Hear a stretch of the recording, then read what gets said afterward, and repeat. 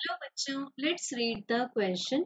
A room has dimensions 3 meter multiplied 4 meter multiplied 5 meter. A fly starting at one corner ends up at the diagonally opposite corner. The magnitude of the displacement of the fly is. तो बच्चों question में given है हमें एक cuboid shape का room. इस room को draw करके देख लेते हैं. अब बच्चों यहाँ गिवन है हमें the dimensions of the cuboid और the dimensions of the room. So given है हमें length of the room is 3 metre, breadth of the room is 4 meter and height of the room is 5 meter.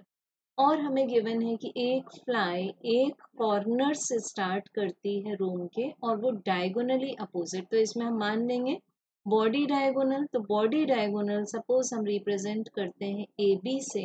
तो बच्चों हमें A B का answer मिलेगा means the distance travelled by the fly मिलेगा square root of L square plus B square plus H square. Values put करेंगे.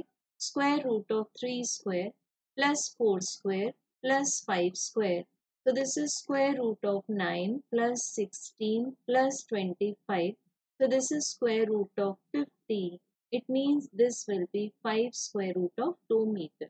तो ये fly जब diagonally AB distance travel करेगी तो that will be 5 square root of 2 meter. So correct answer is option D. Thank you.